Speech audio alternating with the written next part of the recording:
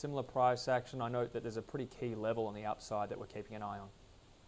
Yes, there is. Both in the short term and the medium term, there's some key resistance levels. Now, the ASX 200 for 7 of the past 9 trading sessions has been capped by a wall of selling around 66.50 to 66.60ish, which is that red line you can see at the bottom of the right-hand side of the chart.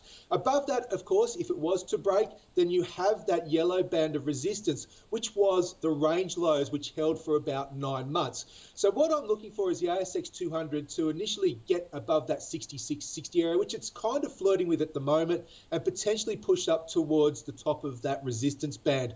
I don't think it's going to break back above there. So in that sense, the risks remain to the downside, with the proviso that if we were to get above 69.50 on a sustained basis, you could say that the technical damage which we saw during that sell-off in June has been erased, and potentially we look towards a stronger second half of 2022.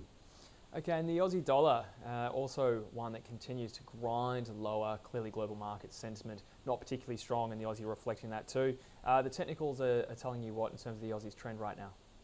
Right, well, we saw a loss of momentum in the middle of last week after the red-hot US inflation data. The Aussie pushed to a new 2-year low down at 66.81, and then a recovery started into the end of the week. By Friday, it took out the top of that reversal candle, which is in a place at that 66.81 low. So that signifies a loss of momentum to the downside. Now, it's not the first time we've seen these types of loss of momentum candles. At this point of time, it's only a short-term warning that, hey, listen, the selling has been exhausted for this point of time. So what I'm looking for is for the Aussie to push back up towards a couple of resistance areas where I'd expect to see better two-way price action unfold, i.e. sellers emerge. Somewhere up towards 68.30 to 68.50 is the first level, and then there is medium-term, a wall of very solid resistance sitting just below 70 cents. Now, while the Aussie stays below 70 cents, the risks are to the downside. However, if the Aussie, as we like to keep in the back of our minds with trading, we need to know where we're wrong or where the trend may have changed. And for me, that would be a sustained break back above 70 cents.